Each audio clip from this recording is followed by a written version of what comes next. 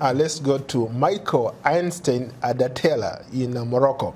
Why are election observers always wary of speaking the truth? For example, in Cameroon, the first people who actually endorsed the election, what a lot of people have called, quote-unquote, sham election, were the African Union observers. Yeah. They called it, they gave it a clean bill of health. And I've been to a number of elections, and the first thing you see is the African Union observers or East African election observers saying there were a few problems here, but by and large, these elections are acceptable. There are two reasons why they say that. First, they really never monitor these elections as thoroughly as they should. Mm-hmm. They make some spot checks at the polling stations, and so they superficially see a good election, a fairly smooth election.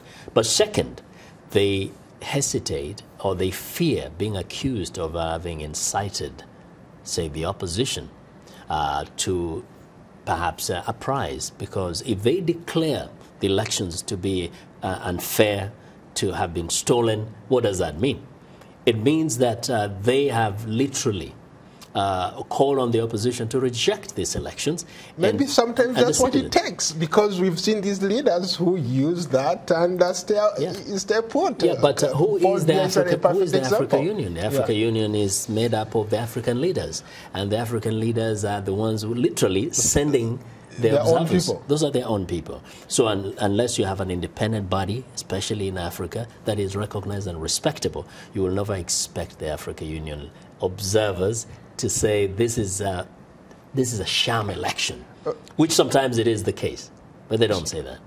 But we've seen examples of other observer teams from here, the United States, from the European Union, said the same thing when they clearly know there were issues. For me, I think, first, they never really get the opportunity to see those issues. Most of the observer teams have been on the ground.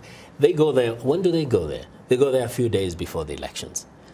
Rigging, stealing of election, interfering of the process, that's months before. So what they see is very superficial. So they do acknowledge many times that they saw a few problems, because that's all they get to see.